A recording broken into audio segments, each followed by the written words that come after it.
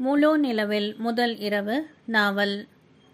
குபேரன் பெருமையுடன் சொல்லி முடிக்கவும், முதலாளி, இப்போதான் எனக்கு ஒரு அருமையான யோசனை உதயமாகிறது. ராஜாமணியையும் மாலினியையும் உடனடியாக தீர்த்து கட்டுவதற்கு பொருத்தமான ஒரு ஆளை தேர்ந்து எடுத்து விட்டேன். என்ன உளறுகிறாய்? ஏன் உன்னால் அந்த காரியத்தை செய்ய முடியாதா? இதை போன்ற கொலைகளை செய்வதற்குத்தானே சின்னசாமி பெரியசாமி என்ற இரு கையாட்களையும் கூட வைத்து கட்டிக்கொண்டு அலைகிறாய்.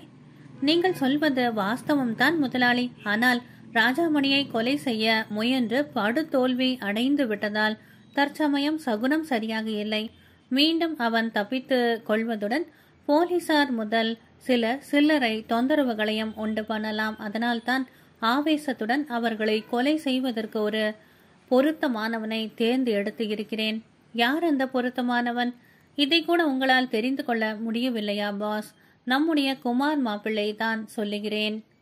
மாலினியை கல்யாணம் செய்து கொள்ள வேண்டும் என்ற ஒரே எண்ணத்துடன் குட்டி போட்ட பூனை போல இந்த வீட்டினுள்ளேயே வளைய வளைய வந்து கொண்டு இருக்கிறார்.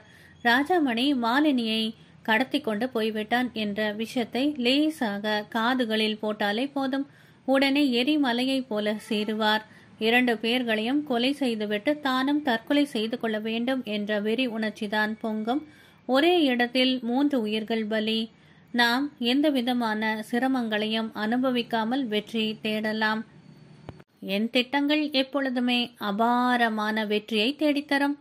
மூக்கன் சொன்ன இந்த யோசனை குபேரனுக்கு பரம திருப்தியாக இருந்தது. உற்சாக மிகுதியினால் அவன் முதுகை தட்டி கொடுத்துவிட்டு, நமக்கு எதிரியாக முளைப்பவர்கள் எல்லாரும் விரைவில் அழிந்து ஒளிந்தாலே போதும் என்று சொன்னார். அப்போது குமார் மாப்பிள்ளை வேகமாக அங்கே வந்தார். அவரை பார்த்ததும் மூக்கன் அதிர்ச்சி அடைந்தவன் போல குரலை நீட்டி முழக்கிக் கொண்டே, சீக்கிரம் வாருங்கள் மாப்பிள்ளை, உங்கள் மானம் மரியாதை எல்லாம் ஒரே வழியாக கப்பல் ஏறிவிட்டது. பெருத்த அவமானம் நானாக மட்டும் இருந்திருந்தால் இந்நேரம் எங்கேயாவது தூக்கு போட்டுக்கொண்டு தொங்கி இருப்பேன் என்று ஓலமிட்டான். என்னவோ ஏதோ என்று பதறிய குமார் மாப்பிள்ளை, என்ன மூக்கு, விஷயத்தை சொல்லாமல் ஒப்பாரி வைக்கிறாய் என்றான். What is the matter? Come on tell me. அதை என் வாயால் எப்படி சொல்வேன் குமார் மாப்பிள்ளை? மனிதனுக்கு மானம் தான் பெரியது. அந்த பெரிய மானம் போய்விட்டால் அதன் பிறகு மனிதன் வாழ்வதுதான் என்ன பயன் என்று சொன்ன மூக்கன், உங்களுக்கும் மாலினி அம்மையாருக்கும் திருமணம் நடைபெறும், வயிறார சாப்பாடு போடுவீர்கள் என்று நினைத்து கொண்டிருந்தேன். இப்பொழுது அந்த நினைப்பில் இடி விழுந்து விட்டதை போல ஆகிவிட்டது என்று அங்கலாய்த்தான். வயிற்றில் அடித்து கொண்டான். நீங்கள் என்ன சொல்லுகிறீர்கள்?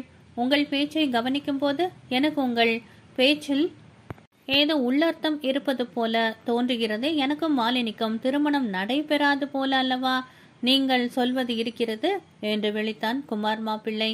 தோன்றுவது மட்டுமல்ல, நிச்சயமாக உங்களுக்கு மாலினி அம்மையாருக்கும் திருமணம் நடைபெறாது. காத்து இருந்தவன் மனைவியை நேற்று வந்தவன் கொண்டு போய்விட்டான் என்ற கதையை போல எங்கிருந்தோ வந்த பேப்பர்கார பயல் நம்முடைய மாலினி அம்மையாரை தந்திரமாக ஏமாற்றி கடத்தி கொண்டு போய்விட்டான். அதாவது தங்களுக்கு சொந்தமான மாலினியை ராஜாமணி கல்யாணம் செய்து கொள்ள போகிறான். இதைவிட ஒரு ஆண் பிள்ளைக்கு வேறு என்ன அவமானம் வேண்டும்? வெட்கக்கேடு, வெட்கக்கேடு. மானம் மட்டுமல்ல, எல்லாமே போய்விட்டது. அவன் சொன்ன வார்த்தைகளை கேட்டதும் குமார் மாப்பிள்ளை 2 நிமிடங்கள் வரையிலும் எதுவுமே பேசாமல் அப்படியே நின்றான். பிறகு திடீரென்று வெறி பிடித்தவன் போல, இப்பொழுது அவர்கள் 2 பேர்களும் என்று கத்தினான். குமார் மாப்பிள்ளைக்கு ஆவேசம் வந்துவிட்டது என்பதையும் அதன் விளைவு மிக மிக பயங்கரமாக இருக்கும் என்பதையும் குபேரனும் மூக்கனும் புரிந்து கொண்டார்கள். அவர்கள் உள்ளத்தில் பொங்கிக் கொண்டிருந்த மகிழ்ச்சியை கொஞ்சமும் காட்டிக்கொள்ளாமல் கடுகடுப்புடன் முகத்தை வைத்து கொண்டார்கள். உங்களிடம் சொன்னால் அவர்களை சுட்டு கொன்று விடுவீர்களோ என்று பயமாக இருக்கிறது. ஏனென்றால் நீங்கள் முன் கோபக்காரர் என்று கோபத்தை மெதுவாக தூண்டிவிட்டான் மூக்கன். நான் முன் கோபக்காரன்தான். எனக்கு துரோகம் செய்த மாலினியையும் அவளுடைய கள்ள காதலனான ராஜாமணியையும் சுட்டுக் கொள்ளத்தான் போகிறேன். அவமான சின்னங்களான அவர்கள் இனிமேல் இந்த உலகத்தில் உயிர் வாழவே கூடாது என்று கத்திய குமார் மாப்பிள்ளை குபேரனின் கையில் இருந்த கை துப்பாக்கியை பிடுங்கி எடுத்துக்கொண்டான். உடனே பதறுவதை போல பாவனை செய்த குபேரன், குமார் மாப்பிள்ளை, சுடும்போது மெதுவாக சுடுங்கள், ஏனென்றால் மாலினி பாவம் என்று சொன்னார். ஒரே குண்டில் அவள் செத்துவிடக் கூடாது. குமார் அவர் சொன்னதை காதுகளில் வாங்கிக் கொள்ளாமல் ஆவேச வெறி பிடித்தவனைப் போல பாய்ந்தோடினான். அவன் கண் பார்வையிலிருந்து மறைந்ததும் நம்முடைய எதிரிகள் எல்லோருமே தொலைந்தார்கள். இனிமேல் நமக்கு நிரந்தரமான வெற்றிதான் என்று சிரித்தார் குபேரன். உங்கள் வெற்றிக்கு காரணமானவன் அடியேன்தான் என்பதை மறந்து விடாதீர்கள். ஒரே கல்லில் 3 மாங்காய்களை கீழே விழச் செய்து விட்டேன், பார்த்தீர்களா? இன்னொரு மகிழ்ச்சியான செய்தியையும் உன்னிடம் சொல்ல போகிறேன். அதாவது, நான் திருமணம் செய்து கொள்வது என்ற முடிவுக்கு வந்து இருக்கிறேன். குபேரன் சொன்னதை கேட்டு மூக்கன் வியப்படைந்தான். நீங்கள் திருமணம் செய்து கொள்ளப் போகிறீர்களா என்று கேட்டான். உங்களுக்கென்று ஒரு பெண் இந்த உலகத்தில் பிறந்திருக்கிறாளா? ஆமாம். இப்பொழுது நான் கல்யாணம் செய்து கொண்டு அதன் சுவையையும் அனுபவிக்க வேண்டும் என்ற ஆசை ஏற்பட்டிருக்கிறது. மணப்பெண் யார் என்பதை தெரிந்து கொள்ளவில்லையே. என்னுடைய அந்தரங்க காரியதரிசியான மீனாவையே நான் திருமணம் செய்து கொள்ளப் போகிறேன் என்றார் குபேரன் மீசையை தடவிக்கொண்டே. மீனாவையா என்று வியப்புடன் அலறிய மூக்கன், இதற்கு மீனா சம்மதித்து விட்டாளா என்று ஓலமிட்டான். இப்பொழுது நான் எதையுமே சொல்லக்கூடாது. நாங்கள் 2 பேர்களும் மணமேடையில் உட்கார்ந்திருக்கும் காட்சியை நீயே விரைவில் தெரிந்து கொள்வாய் என்று சொன்ன குபேரன் உற்சாக மிகுதியினால் பழத்தட்டில் வைக்கப்பட்டிருந்த ஒரு ஆப்பிள் பழத்தை எடுத்து வெற்றி பெருமிதத்துடன் கடித்து சுவைத்தார். மாலினியும் ராஜாமணியும் வீடுகள் அதிகமில்லாத பகுதி வழியாக நடந்து போய்க் கொண்டிருந்தார்கள். வழக்கம் போல அவர்கள் இருவரையும் சைக்கிள் தனித்தனியாக பிரித்து இருந்தது. ஏன் மாலினி பேசாமல் வருகிறார்கள்? நீங்கள் கொடுத்த பத்திரங்களை ஜாக்கிரதையாக பாதுகாக்க தவறிவிட்டேனே என்று நினைத்து வருத்தப்படுகிறீர்களா என்று ராஜாமணி கவலைப்பட்டான். உடம்பை சிலிர்த்து கொண்ட மாலினி, அப்படி ஒன்றுமில்லை. நம்மை விடவும் எதிரிகள் ஜாக்கிரதையாக இருக்கும்போது நம்மால் என்ன செய்ய முடியும்? பத்திரங்களை இழந்து விட்டதை பற்றி நான் கவலைப்படவில்லை. ஆனால் இழந்த பத்திரங்களை எப்படி மீட்பது என்பதை பற்றித்தான் சிந்தித்துக் கொண்டிருக்கிறேன் என்றாள். பத்திரங்கள் காணாமல் போனதை பற்றி உடனடியாக பத்திரிகையில் விளம்பரம் செய்துவிட வேண்டாம். அப்பொழுதுதான் பத்திரங்களை எடுத்து சென்றிருக்கும் எதிரிகளுக்கு புத்தி வரும். அந்த பத்திரங்களை வைத்துக்கொண்டு அவர்களாலும் எதையுமே செய்ய முடியாத சூழ்நிலை ஏற்படும் என்று சொன்னான் ராஜாமணி. அவன் சொன்ன யோசனை மாலினிக்கு திருப்தியாக இருந்தது. நாம் நாளைக்கே பத்திரிகை அலுவலகத்துக்கு சென்று விளம்பரம் கொடுத்து விடலாம். சிறிது தூரம் நடந்து சென்ற பின்பு மாலினி, நாம் இனிமேல் எங்கே தங்குவது? புரட்சிகரமான திட்டத்துடன் நீங்கள் வெளியில் வந்துவிட்டீர்கள். அந்த திட்டத்தை நிறைவேற்றி வைக்கும் பொறுப்பு எனக்கும் இருக்கிறது என்று சொன்னான் ராஜாமணி. ஏதாவது ஒரு நல்ல ஹோட்டலாக பார்த்து அதில் தங்கலாம் என்று மாலினி சொன்னாள். அதே நேரத்தில் யாரோ வேகமாக ஓடி வரும் காலடி ஓசை கேட்டு திரும்பினாள். வேகமாக வந்து நெஞ்சில் மோதியதை போல இருந்தது. கையில் துப்பாக்கியுடன் குமார் மாப்பிள்ளை ஓடி வந்து கொண்டிருந்தான். அவனை கண்டதும் மாலினி பயந்து போய், ராஜா, வேகமாக ஓடுங்கள், நம்மை சுட்டுக் கொள்ள குமார் ஓடி வருகிறார் என்று அலறினாள். ஆனால் ராஜாமணி பயந்து போய் ஓடிவிடவில்லை. அமைதியாக நின்று பின்னால் திரும்பி பார்த்தான். சிரிப்பு முகமெங்கும் பரவியிருந்தது. மிகவும் சமீபமாக குமார் மாப்பிள்ளை வந்துவிட்டான். அவன் சுட்டு கொன்று விடுவானோ என்று பயந்த மாலினி அவன் முன்னால் போய் நின்று கொண்டு மறைத்து அவன் மீது சாய்ந்து நின்று, அவசரப்பட்டு எந்த விதமான முடிவுக்கும் வந்து விடாதீர்கள் அத்தான். நீங்கள் நினைத்து கொண்டு இருப்பதைப் போல நாங்கள் சுட்டு கொல்லப்பட வேண்டியவர்கள் அல்ல. நான் உங்களுக்கு துரோகம் செய்துவிடவில்லை. ஒரு நல்ல காரியத்தை நிறைவேற்றுவதற்காகவே ராஜா மணியுடன் இங்கே வந்திருக்கிறேன் என்று கெஞ்சும் தோரணையில் சொன்னாள். ராஜா மணிக்காக தன் உயிரை வேண்டுமானாலும் தியாகம் செய்ய தயாராக இருந்தாள். ராஜாமணி சரணாகதி அடைபவன் போல 2 கைகளையும் மேல் நோக்கி தூக்கியவாறு நின்று கொண்டு இருந்தான்.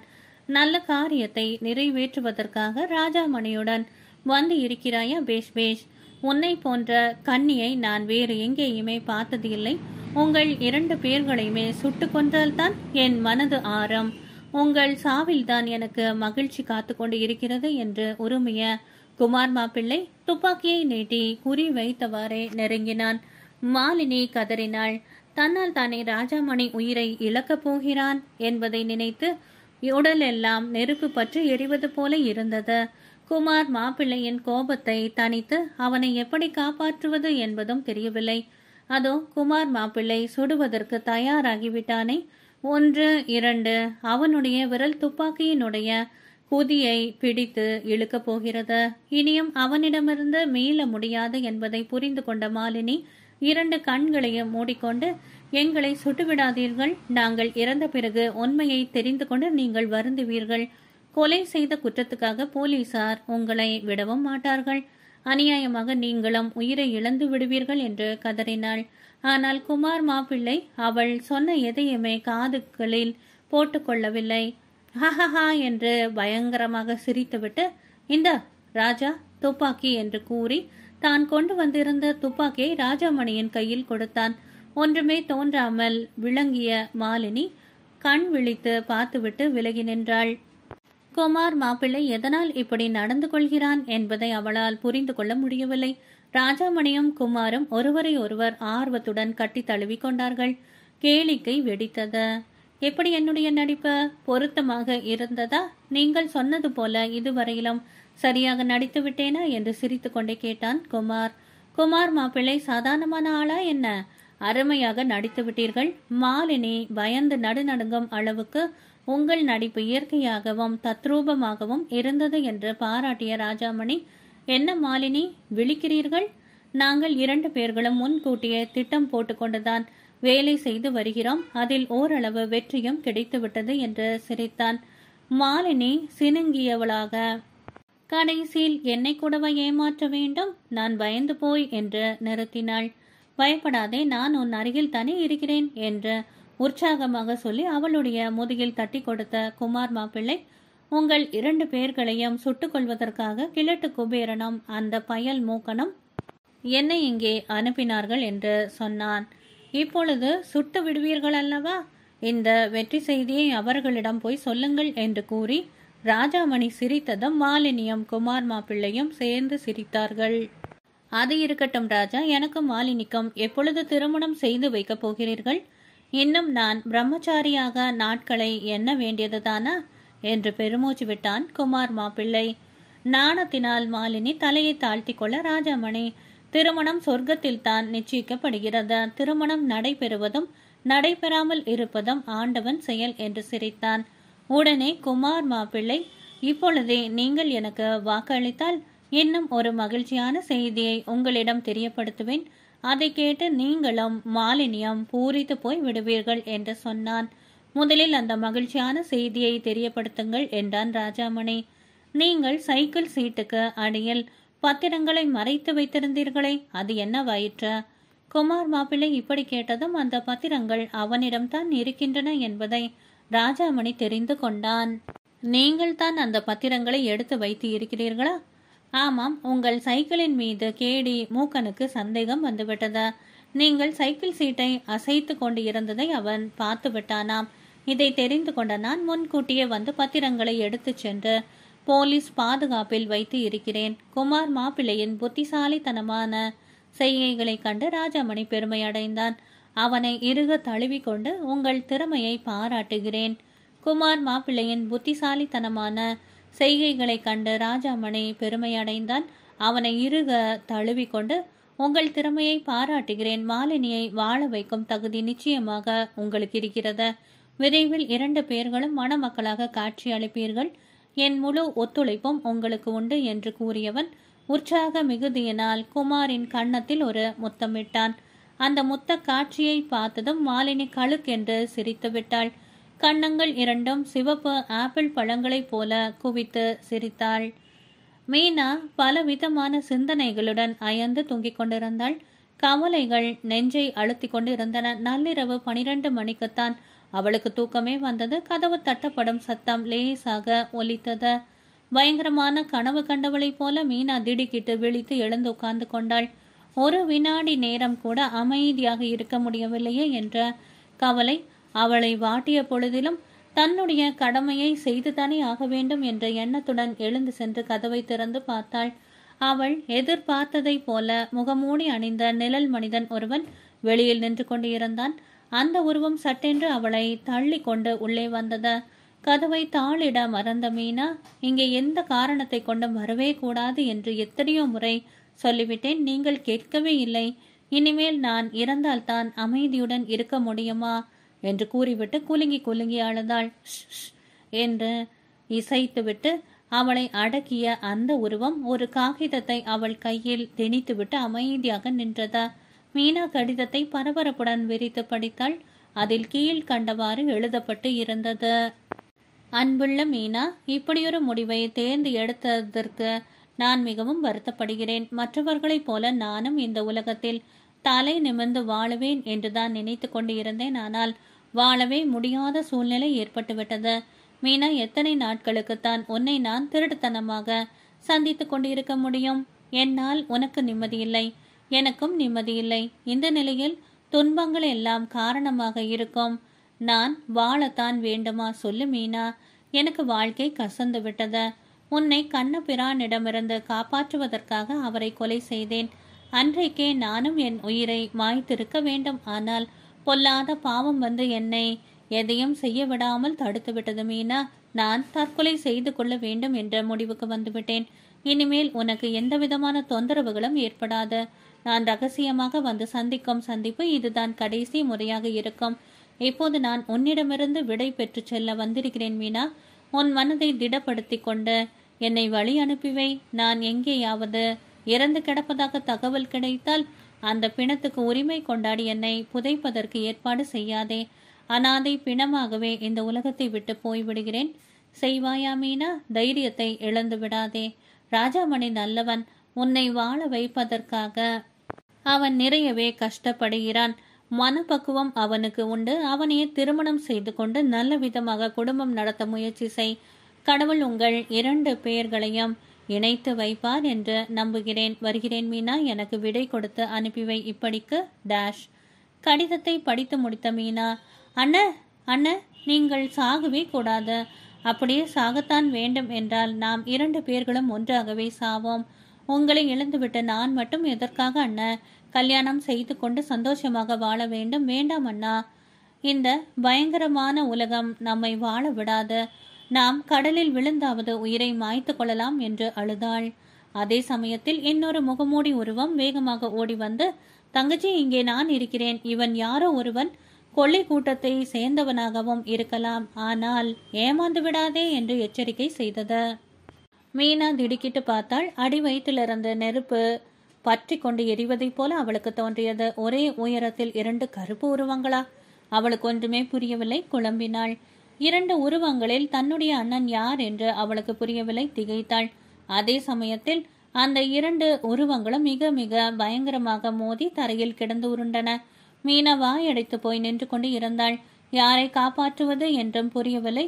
2ம் கெட்டான் நிலை என்று சொல்லுவார்களே, அதை போல ஒரு நிலை.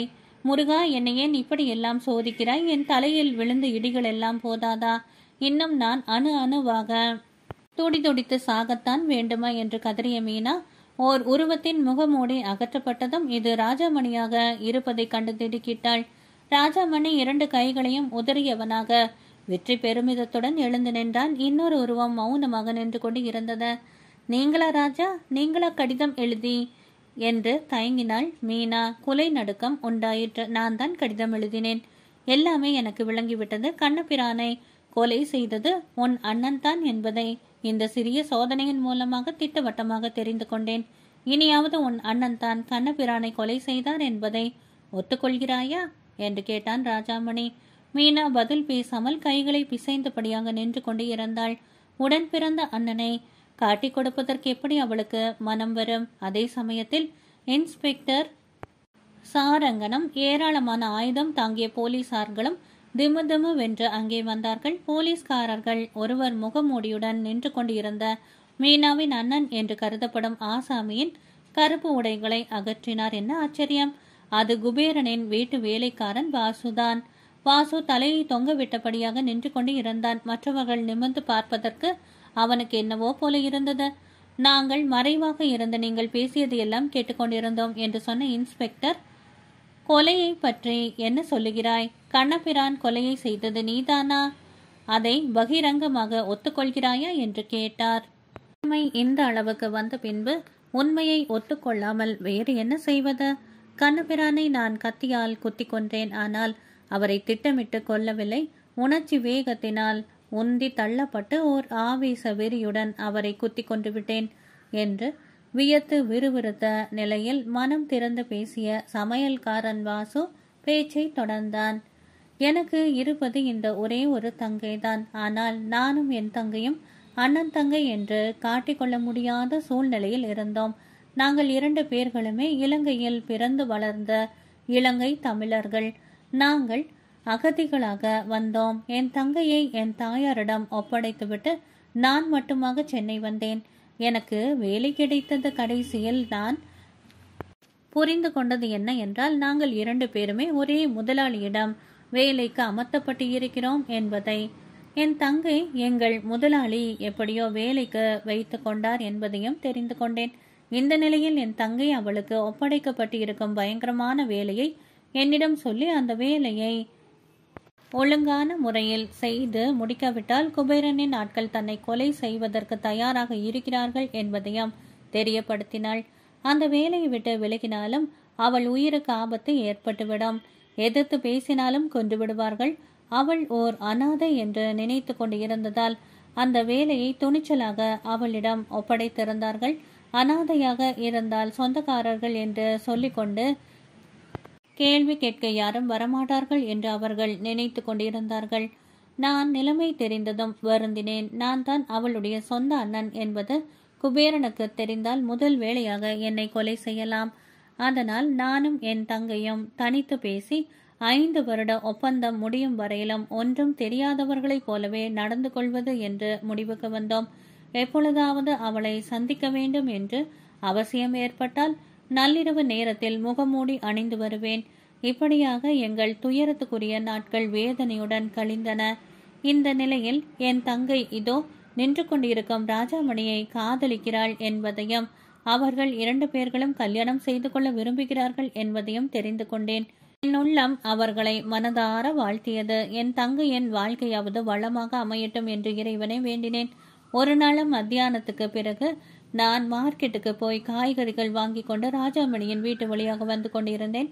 அப்பொழுது ராஜாமணியின் வீட்டினுள் ஒரு பெண் வீறிட்டு கத்தும் கூச்சல் கேட்டது. உடனே நான் பதறிய நிலையில் அங்கே ஓடிச் சென்று பார்த்தேன். அந்த வீட்டினுள் கண்ணபிரான் என் தங்கையின் கைகளை பற்றி இழுத்து கொண்டு பலவந்தம் செய்ய முயற்சி செய்து கொண்டிருந்தான்.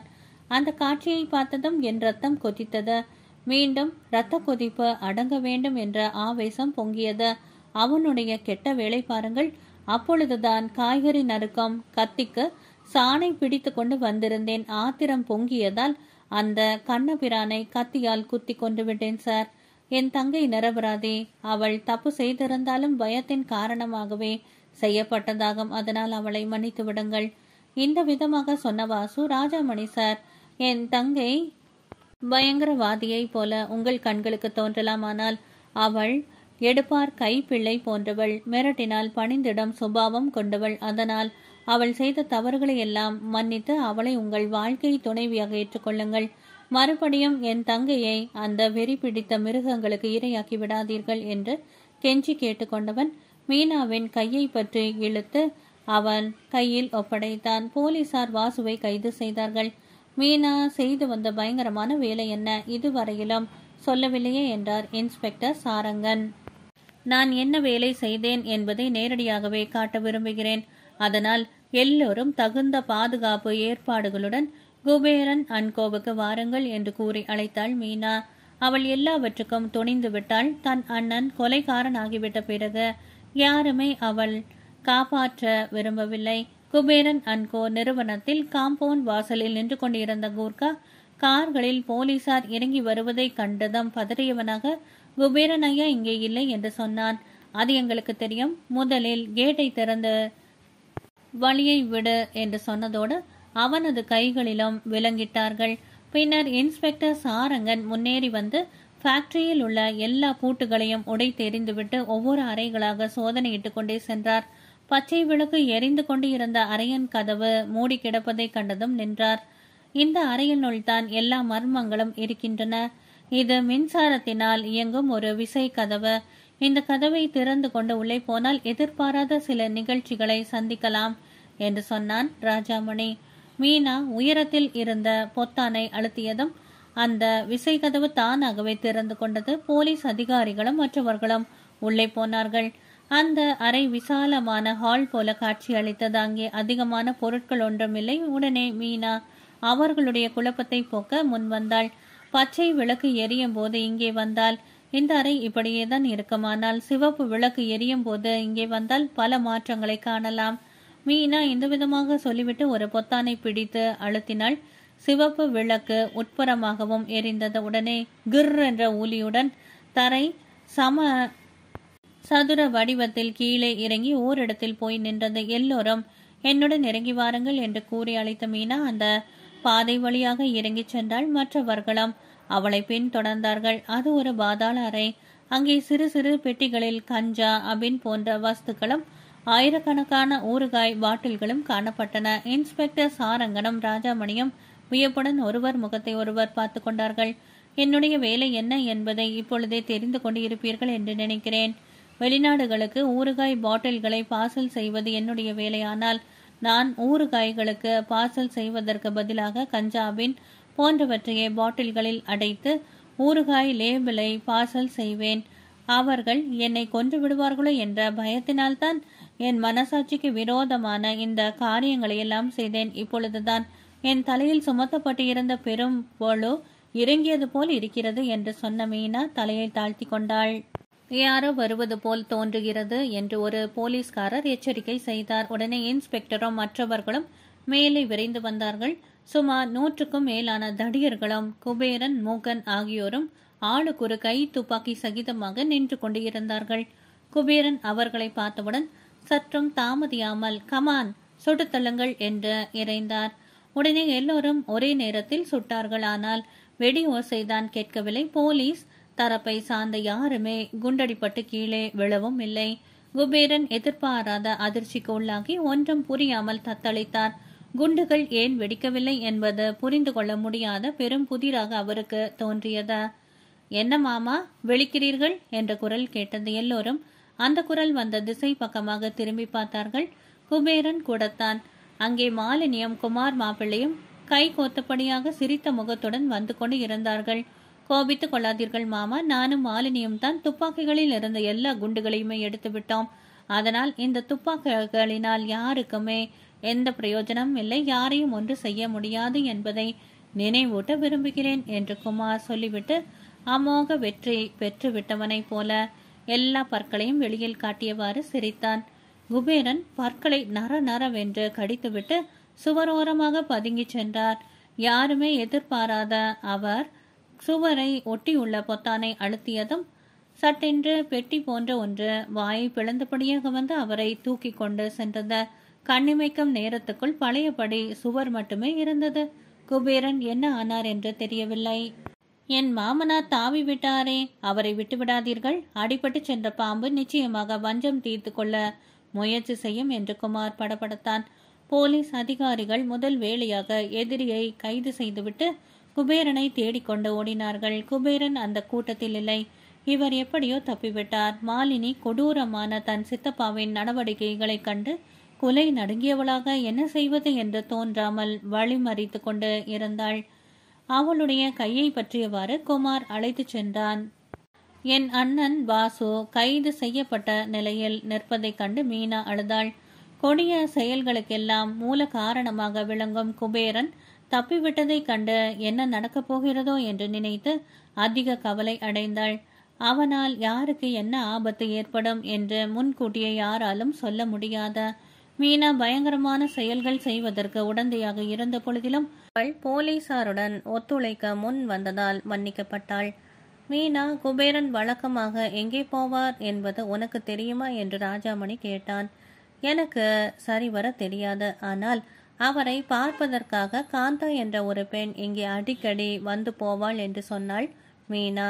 ராஜாமணி அவள் சொன்னதை பெரிய போலீஸ் அதிகாரியிடம் தெரியப்படுத்திவிட்டு காந்தாவின் வீடு எங்கே இருக்கிறது என்பதை தெரிந்து கொண்டால் ஒருவேளை குபேரனை நாம் அங்கே சந்திக்க முடியும் என்று சொன்னான்.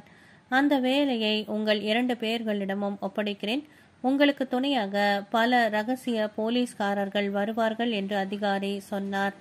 மீனா அவள் இங்கே வேலைக்கு வந்து சேர்ந்த புதிதில் கொடூரமான முறையில் கொலை செய்யப்பட்ட ரூபவாணி என்ற பெண்ணை பற்றியும் விளக்கினாள். இதுநாள் வரையிலும் அவள் இதை மறைத்து வைத்தது குற்றம்தான். ஆனால் சொன்னால் தன் உயிருக்கு ஆபத்து ஏற்படும் என்ற அச்சம் காரணமாக மறைத்து வைத்து இருந்ததால் அந்த குற்றத்தை பெரிதாக போலீசார் எடுத்துக்கொள்ளவில்லை. இப்பொழுது நமக்கு தேவை குபேரன் மட்டும்தான். அவன் எங்கு இருந்தாலும் உடனே கைது செய்யப்பட வேண்டும் என்று போலீஸ் அதிகாரி சொன்னார். ராஜாமணியும் மீனாவும் அங்கிருந்து விரைவாக வெளியேறினார்கள். காந்தா மிகவும் ஆடம்பரமானதொரு வீட்டில் வசித்து வந்தாள். அந்த வீட்டுக்கு ராஜாமணியின் ஏற்பாட்டின்படி மீனா மட்டுமே அனுப்பப்பட்டாள். ராஜாமணியும் சாதாரண உடையுடன் கூடிய 10க்கும் மேற்பட்ட போலீசார்களும் அந்த வீட்டை பார்க்கும்படியான தூரத்தில் உள்ள ஒரு வீட்டினுள் ஒளிந்து கொண்டார்கள். அவளுக்கு ஏதாவது ஆபத்து என்றால் உடனே சிவப்பு ரிப்பனை அந்த வீட்டின் ஜன்னல் கம்பியில் கட்ட வேண்டும். அந்த ரிப்பனை பார்த்துவிட்டால் உடனே மறைந்து இருக்கும் போலீசாரும் ராஜாமணியும் அவளுடைய உதவிக்கு வந்து விடுவார்கள். மீனா அங்கே வந்தபோது காந்தா மட்டுமே இருந்தாள். குபேரனோ மற்றவர்களோ வீட்டில் இருப்பதாக தெரியவில்லை. அவளிடம் எந்த விதமான பதட்டமும் இல்லாமல் இருந்ததால் குபேரன் வந்திருக்க முடியாது என்று மீனாவும் எண்ணிக்கொண்டாள். மீனாவா, நீ இன்றைக்கு வேலைக்கு போகவில்லையா என்று கேட்டாள் காந்தா. வழக்கத்தை போன்ற துருதுருப்பு அவளுடைய பேச்சில் இல்லை. ராஜாமணியும் போலீஸ் அதிகாரியும் எப்படி நடந்து கொள்ள வேண்டும் என்று பாடம் சொல்லி கொடுத்து இருந்ததால் அவள் அதன்படியே நடக்க முன்வந்தாள். கம்பெனியில் என்ன நடந்தது என்று உனக்கு தெரியாது போலிருக்கிறதே. அவள் திகைப்புடன் பார்த்தாள். என்ன நடந்தது? அவருக்கு மறுபடியும் பைத்தியம் பிடித்து ஏதாவது செய்து விட்டாரா என்று கேட்டாள். பைத்தியமா? குபேரன் அடிக்கடி வெறி பிடிக்கும் தன்மை கொண்டவர் தானா? அவருக்கு பைத்தியம் பிடிக்கவில்லை. என் பின்னாலேயே சதாவும் சுற்றி கொண்டு திரிகிறார். ராஜாமணி என்ற வாலிபர் இருந்தார் அல்லவா, அவரும் மாலினியும் சேர்ந்து கம்பெனியை கவிழ்த்து விட்டார்கள். குமார் சதி செய்து விட்டார். போலீசார் கம்பெனியை சுற்றி வளைத்து குபேரனை தவிர மற்ற எல்லோரையுமே கைது செய்து விட்டார்கள். மீனா இப்படி சொன்ன வார்த்தைகளை கேட்டு மகிழ்ந்து கொண்டிருந்த காந்தா குபேரனை போலீசார் கைது செய்ய தவறிவிட்டார்கள் என்பதை அறிந்தவுடன் பெரும் அதிர்ச்சிக்கு உள்ளானாள். அவளை நோக்கி வந்து கொண்டிருந்த மகிழ்ச்சி எந்த திக்கை நோக்கி போனதோ என்று தெரியவே இல்லை. அவள் நீரூற்று போல பொங்கிக் கொண்டு இருந்த கண்ணீரை துடைத்துவிட்ட மீனா, அவர் இங்கே வந்தாலும் வரலாம், அதனால் தயவு செய்து உடனே ஓடி போய்விடு என்று படபடத்தாள். அவர் இங்கே வந்தால் எனக்கு ஆபத்து வரும் என்று பயப்படுகிறாயா? இல்லாவிட்டால் உனக்கே ஏதாவது? மதில் மேல் இருக்கும் பூனை எந்த பக்கம் குதிக்கும் என்பதை எப்படி நாம் எதிர்பார்க்க முடியும்? நாம் கூட்டு சதி செய்வதாக நினைத்து நம் 2 பேர்களுக்குமே ஆபத்தை உண்டு பண்ணலாம். மீனா அவளுக்கு ஆறுதல் சொன்னாள். தைரியம் உண்டு பண்ணினாள். உன்மேல் சிறு துரும்பு கூட விழ அனுமதிக்க மாட்டேன் என்று சொன்னாள். இருந்தாலும் எனக்கு பயமாகவே இருக்கிறது என்றாள் காந்தா. என்மேல் நம்பிக்கை வை என்று சொன்ன மீனா சுவரில் காணப்பட்ட போட்டோவை பார்த்துவிட்டு இது இந்த பெண் உன் பக்கத்தில் இருப்பவள் யாரு என்று கேட்டாள். காந்தா அந்த போட்டோவை கலற்றி எடுத்து பார்த்தாள். அவள் கண்களிலிருந்து வழிந்த கண்ணீர் போட்டோவின் கண்ணாடியை நனைத்தது. என் தங்கையை உனக்கு தெரியுமா என்று காந்தா தொண்டை அடைத்து கொள்ள கேட்டாள். போட்டோவில் காணப்படும் பெண்மணிதான் ஆரம்பத்தில் மீனா வேலைக்கு சேர்ந்த போது கொதிக்கும் நீரில் தூக்கி போட்டு பதைக்க படுகொலை செய்யப்பட்டவள். இவள் அவளை தங்கை என்று சொல்லுகிறாளே, அதன் பொருள் என்ன? கொல்லப்பட்டவள் காந்தாவின் உண்மையான தங்கைதானா? அவளும் காந்தாவும் ஜோடியாக எடுத்த போட்டோ அது. காந்தாவுக்கு எதுவுமே தெரியாதா? அவள் படுகொலை செய்யப்பட்ட துயர கதையை அப்படியே மறைத்து விட்டாரா?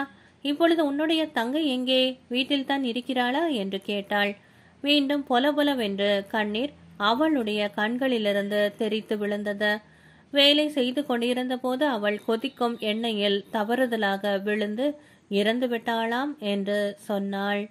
அவளிடம் உண்மை மறைக்கப்பட்டு பொய்க்கதை கட்டிவிடப்பட்டு இருக்கிறது என்பதை மீனா தெரிந்து கொண்டதும் இதுதான் அவளுடைய மனதை கலைப்பதற்கு தக்க தருணம் என்பதை உணர்ந்து, உங்கள் தங்கையின் உயிர் பிரிந்த போது நானும் பக்கத்தில் தான் இருந்தேன்.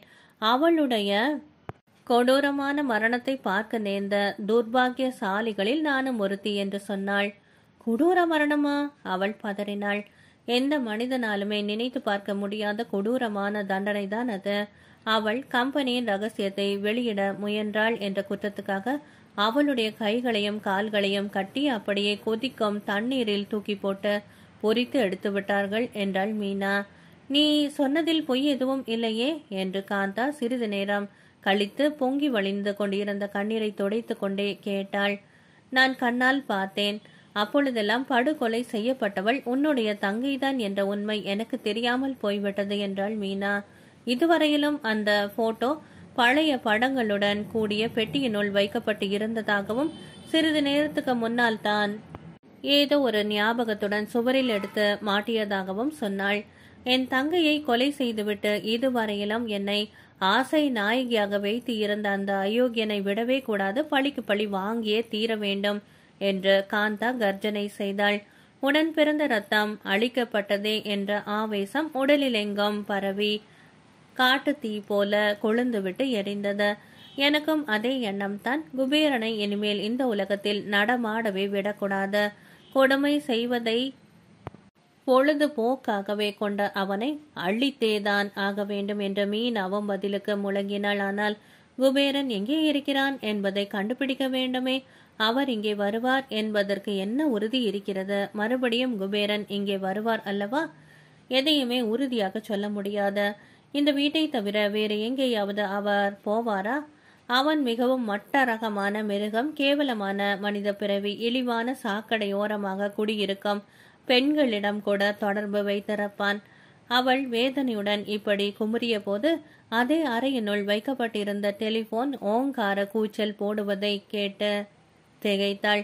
குபேரன் தான் எங்கிருந்தாவது அவசர அவசரமாக அவளுக்கு டெலிபோன் செய்கிறாரா? ஆசை நாயகியான அவளுடன் எங்கேயாவது ஓடிப்போய் விடவும் திட்டம் போட்டு இருக்கலாம். மீனா டெலிபோன் செய்து இருப்பது குபேரனாக இருக்கக்கூடுமோ என்பதை நினைவுபடுத்தி பக்குவமாக நடந்து கொள். அது குபேரனாக இருந்தால் நான் எங்கே இருப்பதையோ உன் தங்கை கொலை செய்யப்பட்டாள் என்பதையோ நீ கண்டுபிடித்து விட்டதை சொல்லிவிடாதே என்று சொன்னாள். சிற்றின்ப வேட்கையின் காரணமாக தங்கையே இழந்துவிட்ட காந்தா கொஞ்சம் கூட தன் பழிவாங்கும் உணர்ச்சிகளை குறைத்துக் கொள்ளவில்லை. அவள் விருட்டென்று எழுந்து சென்று ரிசீவரை எடுத்து ஹலோ, யார் பேசுவது என்று கேட்டாள். மறுமுனையிலிருந்து பேசுவது குபேரன் தான் என்பதை தெரிந்து கொண்டதும் மீனா எல்லாவற்றையும் தெளிவாக தெரிந்து கொள்ள வேண்டும் என்பதற்காக, யாரு? குபேரன் அத்தானா? எங்கிருந்து பேசுகிறீர்கள்? லஸ் முனையில் உள்ள பப்ளிக் டெலிபோன் பூத்திலிருந்தா என்று அவள் பேச்சை தொடர்ந்து கொண்டே போனாள். குபேரன் லஸ் முனையில் இருந்து பேசுகிறார் என்பதை அவளுடைய பேச்சு மூலம் கிரகித்து கொண்ட மீனா, காந்தா நீண்ட நேரம் பேசிக் கொண்டிருக்கிற ஒரு நொடியில் நாங்கள் போய் வளைத்து பிடித்துக் கொள்கிறோம் என்று சொன்னவள் அங்கிருந்து ஓட்டம் பிடித்தாள். குபேரன் பப்ளிக் டெலிபோன் பூத்தை விட்டு வெளியில் வருவதற்கும் போலீசார் விரைந்து வந்து அவரை சுற்றி வளைத்துக் கொள்வதற்கும் சரியாக இருந்தது. பாதைகளின் நாலாபுறமும் பெரும் கூட்டம் கூடிவிட்டது. குபேரன் வெலவெலத்து போய்விட்டார். போலீசார் அவருடைய கைகளில் விலங்குகளை திணித்தார்கள். அவர் கொடூரமான மனிதர் என்பதால் கால்களையும் இரும்பு சங்கிலியால் இணைக்கப்பட்டார்கள். என்ன முதலாளி, நீங்கள் எங்கே போனாலும் உங்களை விட மாட்டோம். என்றைக்கு நீங்கள் தூக்க மேடையில் தொங்குகிறீர்களோ அன்றைக்குத்தான் சென்னை நகரமெல்லாமே நல்ல காலம் பிறக்கும் என்று ராஜாமணி முன்னால் வந்து சொன்னான். குபேரன் அவனை பார்த்த பார்வை இருக்கிறதே, அது சாதாரணமானதல்ல. எரிக்கும் சக்தி கண்களுக்கு மட்டும் உண்டு என்றால் எப்பொழுதோ அவன் கருகி சாம்பலாகி இருந்திருப்பான். நீங்கள் இவ்வளவு விரைவில் பிடிபட உதவி செய்தது யார் என்பதையும் தெரிந்து கொள்ளுங்கள். அவள் இன்னும் சில வினாடிகளில் இங்கே வந்து விடுவாள். ராஜாமணி சொல்லிக் கொண்டு இருந்த போதே அம்பாசிடர் காரை அனாயாசமாக ஓட்டி கொண்டு வந்த காந்தா ஓரமாக நிறுத்திவிட்டு பரபரப்புடன் ஓடி வந்தாள். மதிப்புக்குரிய குபேரன் அவர்களே, அந்த பெண் யார் என்பதை இப்பொழுதே நீங்கள் நேரில் பார்த்து தெரிந்து கொள்ளுங்கள். அவள் தான் இதை சொன்னாள். காந்தாவும் தனக்கு துரோகம் செய்துவிட்டாள் என்பதை தெரிந்து கொண்டு அவர் குமரினார். வேறு என்னதான் அவரால் செய்ய முடியும்? மீனாவின் தாயாரை கொலை செய்துவிட்டு அவளை கடத்தி கொண்டு வருவதற்கு காரணமாக இருந்த கண்ணபிரானின் கையால் போலீசாரிடம் நடந்ததை சொல்லி அப்ரூவராக மாறினான். குபேரனுக்கு தூக்கு தண்டனை கிடைத்தது. அவனுடைய ஆட்களில் பலர் ஆயுள் தண்டனை அடைந்தார்கள். மீனா தன்னை பற்றிய ரகசியங்கள் எதையுமே தன் காதலன் ராஜாமணியிடம் மறைக்கவில்லை. தன் உணர்வை அழித்து ரகசியமான முறையில் கண்ணபிரான் கழுத்தில் தாலி கட்டியதையும் அதன் பிறகு ஏற்பட்ட அல்லல்களையும் விளக்கினாள். ராஜாமணி கடந்த காலத்தை கெட்ட கனவாக நினைத்து அவளை, மீனாவை அன்புக்குரிய மனைவியாக ஏற்றுக்கொண்டான். குமார், மாலினி, ராஜாமணி, மீனா தம்பதிகளுக்கு ஒரே மேடையில் வைத்தே திருமணம் நடந்தேறியது. மீனா இப்பொழுது ராஜாமணியின் சட்ட ரீதியான மனைவி அன்று இரவுதான் அவர்களுக்கு முதல் இரவு. அதில் இன்னொரு வியப்பான செய்தி என்னவென்றால், அன்று இரவு முழு நிலவு உதயமாகி இருந்தது. அன்றொரு நாள் வந்த முழு நிலவு நெருப்பாக மீனாவை சுட்டது. அதை சபித்தாள். ஆனால் இன்று இரவு வந்திருக்கும் முழு நிலவு அப்படி அல்ல. அந்த நிலவிலிருந்து புது ஜோடிகளுக்கு தேவையான குளிர் அருவியாக கொட்டியது. அதன் குளுமையை அவர்கள் ஆசை ஆசையாக அனுபவிக்கிறார்கள். இரு ஜோடிகளும் முழு நிலவின் குளுமையான ஒளியுடன் முதல் இரவின் மகிழ்ச்சியை பரிபூரண திருப்தியுடன் அனுபவித்தார்கள். அந்த முழு நிலவுக்கும் இந்த முழு நிலவுக்கும் தான் எவ்வளவு வித்தியாசம்! நேராக முழு நிலவுக்கே பயணம் செய்து கொண்டிருப்பதை போன்ற மனப்பூர்த்தி எல்லோருக்கும். இதுவரையிலும் அவர்கள் அனுபவித்து வந்த தொல்லைகள் அகன்றன. எங்கு பார்த்தாலும் கொள்ளை, கொள்ளையோ கொள்ளை. ஆம், அது இளம் தம்பதிகளுக்கு இன்ப கொள்ளை. அன்பானவர்களே, திரு P.T. சாமி அவர்கள் எழுதிய முழு நிலவில் முதல் இரவு நாவல் நிறைவு பெற்றது. நன்றி.